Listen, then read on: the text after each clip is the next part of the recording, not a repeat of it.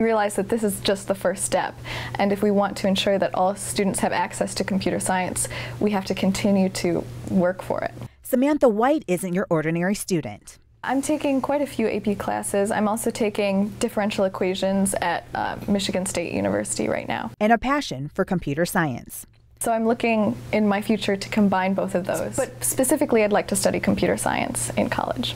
Samantha, along with classmates Katie Knox, Sophie Steiner, and Taylor Murray, started a club called Students for Female in Science, Technology, Engineering, and Math to promote computer science at their school. We offer it online, but there's no in-class computer science program. They were invited to the National Governors Association to do an hour of coding with Governor Snyder. We presented him with our case, saying that computer science is a really important skill for the 21st century, just as important as reading, writing, and math. And Governor Snyder brought up that meeting during his State of the State address Tuesday night. Samantha White says that in the state of Michigan in 2014, 1,612 students graduated in computer science, and out of that number, 15% were females.